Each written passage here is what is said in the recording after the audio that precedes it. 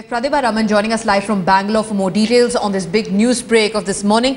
Pratibha, what more do we know about this one person who has been arrested?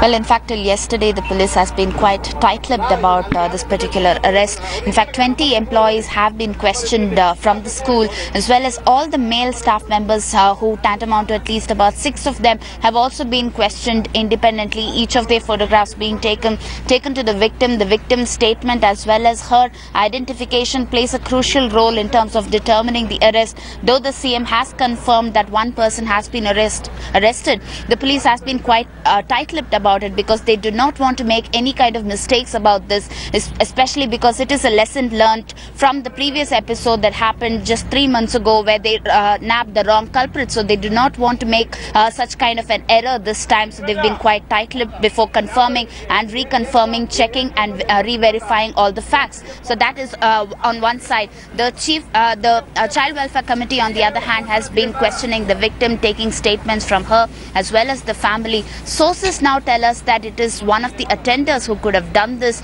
and that the victim refers to this person as uncle. So all these facts as well as circumstantial evidence in terms of the CCTV footage, everything has been examined right now, before which the police will make the final announcement today. All right, Pratibha, thanks very much for that update. But remember, the Education Commissioner of Bangalore has also slapped a violation notice on that school after key documents were found to be missing. The school has been operating its nursery wing illegally.